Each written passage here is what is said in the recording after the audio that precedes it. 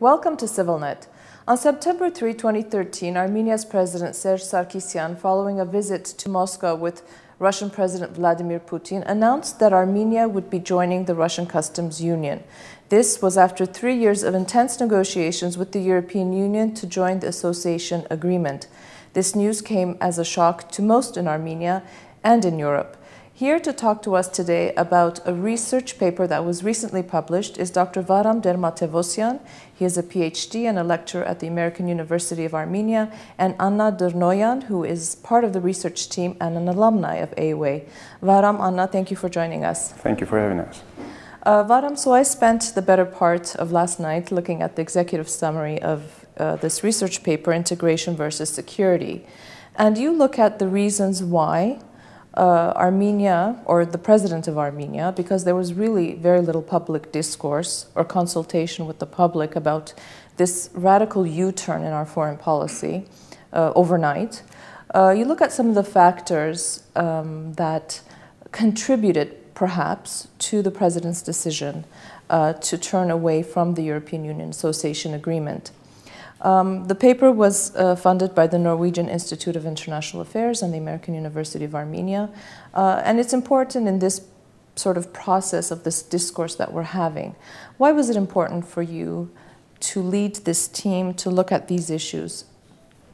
Yeah, that was exactly the main reason to do this research. Try to look at the reasons that caused the September 3rd decision to happen. The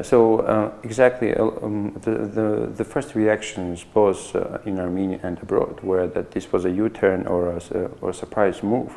But if we looked at the bottom of the problem, if we look at how the September 3rd came into existence, we see that there were many structural and institutional problems out there that were either underestimated by the decision makers and by the public.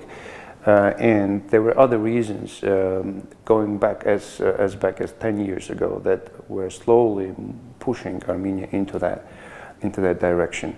Of course, one may counterpose a question saying that in that case, why Armenia was so determined in its European path. But we have to understand that at some instance, Armenia, the decision was made in a quick way, in a way that I guess there wasn't much room for maneuvering.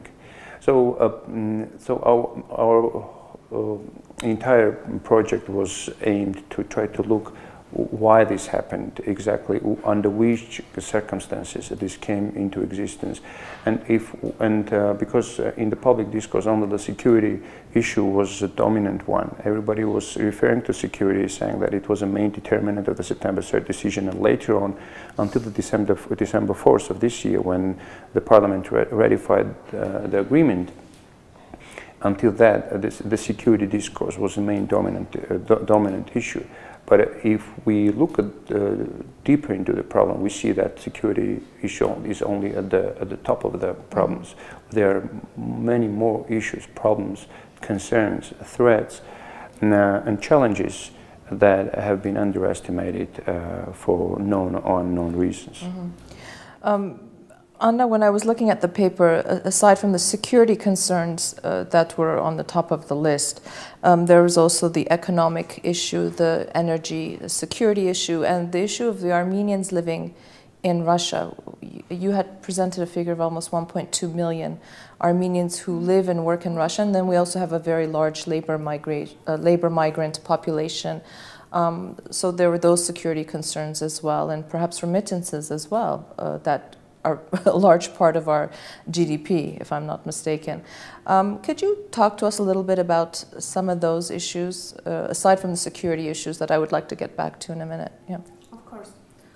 First of all, I would like to highlight that, as Dr. Dermatevosyan mentioned, we focused on the causes of the September 4th decision and Armenia's integration choices, and the most important causes besides of security and geopolitics was, as you mentioned, energy security and economic dependence on Russia in strategic sectors.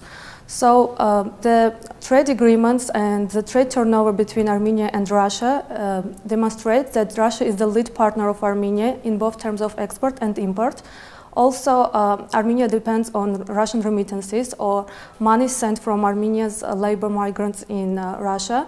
So these factors cannot be underestimated, and the Armenian government cannot disregard the dependence and the issues of Armenians in Russia while making this kind of integration decisions. But I will also would like to highlight that we focused on and we conducted interviews with members of Armenian parliament, and that demonstrated that the majority of policymakers and politicians are concerned about the security factor more than these kind of issues, and they highlighted that Armenia tried to find the security where it exists, and in other words, European Union was not the kind of security guarantor for Armenia and could not provide the guarantees.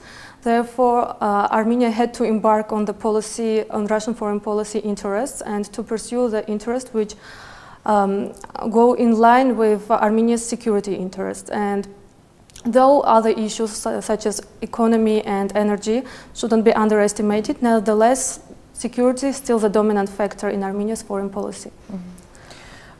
I want to come back to the security issue because, it seems that since the end of the war in the 1994 ceasefire, very tenuous ceasefire, we've seen examples of how that has been breached, hundreds of times.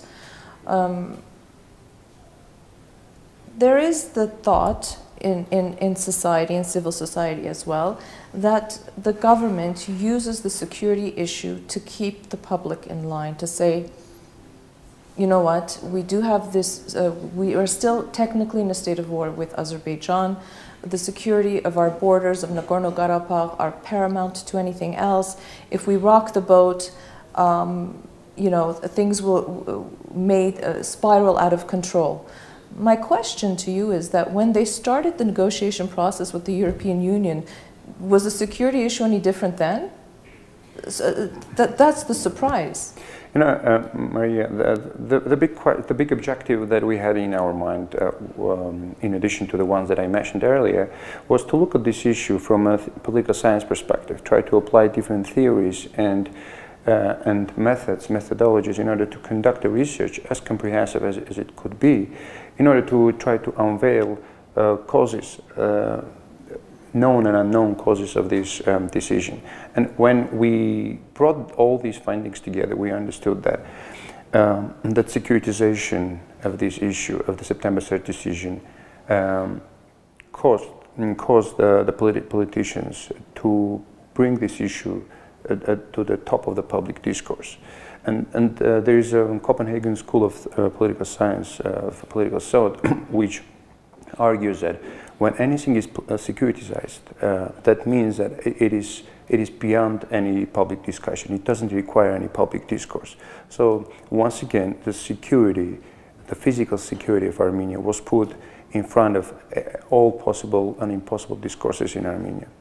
Well, we can argue about the rationale behind that move, why security is still an issue for us. Well, we can understandably refer to the Karabakh conflict, to the increasing military budget of Azerbaijan, to the blockade imposed on Armenia by Turkey. We can go on and on our arguments, but at the same time, what should come after the security? Okay, security, we have the strategic alliance, one of the great powers in the world is Russia. Why security is still an issue? Who should be held responsible for this narrowing down of the public discourse? So we want to expand this discourse. We want to say that we need more than security. We need more we need more objective targets. That's why we're pushing ahead this argument that we need a development-oriented agenda. Okay, security is good, security is necessary, but we need to have something more. We need to have another target. We need to have what this Copenhagen School of Thought argues. We need to have security plus, because security is about survival, and security plus is about development. So we want to have this formula to be in place and to work. The question also that arises in my mind is why Armenia had so limited choices. because obviously our choice was limited. Anna, as you pointed out, are very sort of deep economic, I would even argue historic, cultural ties with Russia. In the course of your study, do you think that the European Union perhaps was a little naive in its approach? I mean, we have to understand that the association agreement was not only with Armenia, it was with Moldova, Georgia, and Ukraine.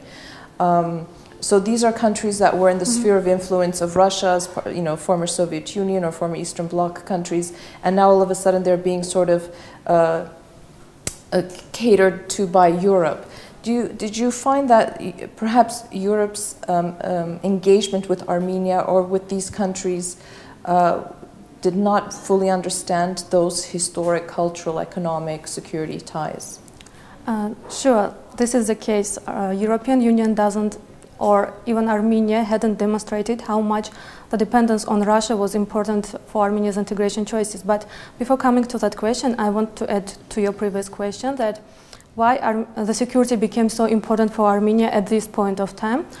The most important issue that the observation of Russian foreign policy demonstrates that Russia was previously not that much concerned about the Eastern European policy and what was going on with its shared neighborhood with European Union. But as soon as in 2014 it constructed its own integration alternative and started to be concerned about the processes which go on between European Union and its strategically important, geopolitically and strategically important space, Russia had to embark and to execute more pressure on those countries in order to not lose geopolitically. And that's therefore Armenia's signing of association agreement and DCFTA became impossible. And what concerns European and Armenia's choice between European Union and Russia and its impossibility to disregard Russia was the fact that the Armenian politicians and foreign policy decision makers has continuously taken the decisions which made the dependence on Russia more and more deep. So we can see that in 2001 and 2014 has been signed the Asset for Debt agreement, and with this 80% of Armenia's energy security has been given to Russia, and this made the subsequent decisions more difficult. And also the same was the case in 2014 when Gazprom became the only exclusive monopolist of Armenian gas sector. So we see that the decisions has been made and they were taking into account short-term interests, and rather than long-term Armenia's objective interests, and our politicians have been more interested in gaining something tangible and not thinking about more about the future of the country and how Armenia was going to develop. Vadim, it seems to be a common narrative in our policy and the way we conduct ourselves as a country is we look at short-term gain as opposed to long-term sustainability. So what are the recommendations? What is the way forward for Armenia? Well, basically we came up with two recommendations and a set of sub-recommendations. The first issue that we raised is to provide long-term, short-term, mid-term, and long-term strategic development plans. They cannot be devised and implemented instantly. The public should be widely and extensively engaged in this process, because it's a long process, it's an arduous process which requires resources, which requires listening to each other, dialogue. So I guess at one point we have to stop and draw lessons from September 3rd, as it is widely referred in Armenian public discourse, and try to understand what can be learned and unlearned from the September 3rd decision. So devising this strategic plan is one of the recommendation plans, because we don't have the strategy of development in Armenia. Look, in 2007 Armenia devised Armenian security strategy. So after that already 8 years have passed. So we have to think about a new security framework. So this is the first objective, a recommendation that we came up with. The second one is to do deep structural reforms, because these sluggish economic reforms, institutional reforms that have been taking place since 2008, they had only marginal effect on our society. We still see that every third in Armenia is below the poverty line, and those things cannot really, cannot go unnoticed by decision makers. They have to take into consideration. That's why, as Anna mentioned, the Armenian government has to stop looking after short-term tangible gains, because, well, they are good, but they are not the ones that our country can take further in solving the problems that we face and our society faces. So the third recommendation that we have is that our institutional decision-making process should be really revisited and rethought, because the way that it functions nowadays is not the one that we deserve. Because instantly, all of a sudden, to take a decision that Armenia is backpedaling from the EU and is going to the Eurasian direction, that was also surprising for many institutions in Armenia. So why the institutions in Armenia were not involved in that decision-making process? So these and other issues which are discussed in a larger paper, because the policy brief was only one section of our larger paper. So these all questions are addressed in our larger paper, and we hope that it somehow can be helpful for the decision makers and practitioners that because we tried to put all the reasons in one place, to provide a good reference point, so that they can come together and try to understand what were the primary, secondary causes of the September 3rd decision. Well, undoubtedly, these kinds of papers are so important for our own national discourse and for us to also understand not only the policymakers, the politicians, but also the general public as well, because there is a sense now that we are sort of backpedaling to the Soviet Union, and there is concern among some sectors in our society, certainly in that regard. So I'd like to thank you for coming. Thank you for the paper. Thank you for having us. It's available online. Yes, so that is, people can access it and read it and try to understand some of the causes and factors that led to that decision. So thank you very much. Thank you once again. I'd like to remind our viewers that my guests were Dr. Varam Dermatevosyan and Anna Dernoyan. Stay with CivilNet.